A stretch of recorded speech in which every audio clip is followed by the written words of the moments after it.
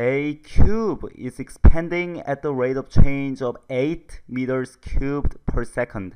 What is the rate of change of its surface area when its side length is 20 meters? So you have a cube, it's expanding, it's getting bigger and bigger in all direction opposite from its center.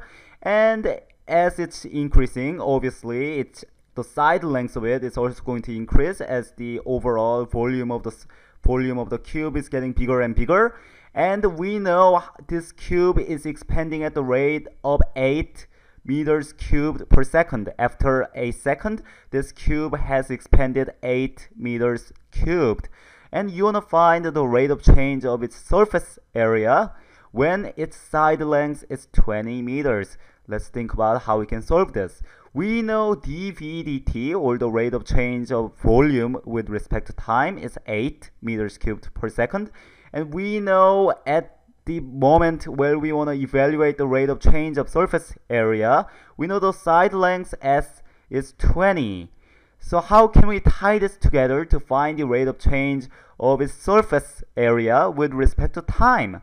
Well, we know how to relate a volume of a sphere and a side of a sphere. We know volume is S cubed because S times S is going to give you the area of this one face of the cube, and multiplying by another S is going to give you the entire volume of this cube. So V is S cubed. So let's try differentiating with respect to time of both sides of this equation and see if that gives us any useful thing to work with. Well, derivative with respect to time of V is dV dt, which we know the value of. Derivative with respect to time of S cubed is 3S squared, derivative of S cubed. Then you have to multiply by ds dt because you're differentiating with respect to time, but this thing is S cubed. Now, is there anything we can obtain from this equation? Well, we know dV dt is 8. We know S is 20, so we have 3 times 20 squared. So using this, we can find ds dt at this time. What's ds dt? That's going to be 8 over 3 over 20 squared, or 8 over 1200, also known as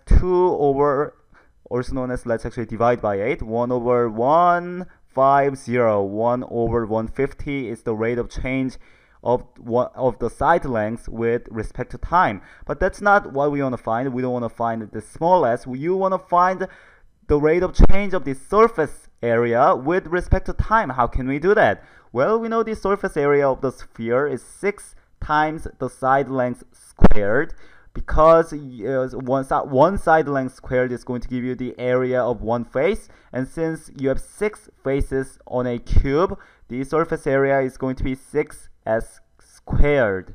So let's try differentiating with respect to time again. ds dt is 12s, and you have to put ds dt. And we know what ds dt is. You know what side length is. So we can find the rate of change of surface area with respect to time. It's going to be 12 times s, 20, times ds dt, or 150, also known as, these zeros cancel out, 12 and 15, you have 24, 15, also known as 8 over 5. And since it's rate of change of surface area, which is 2-dimensional, the unit is going to be meters squared per second.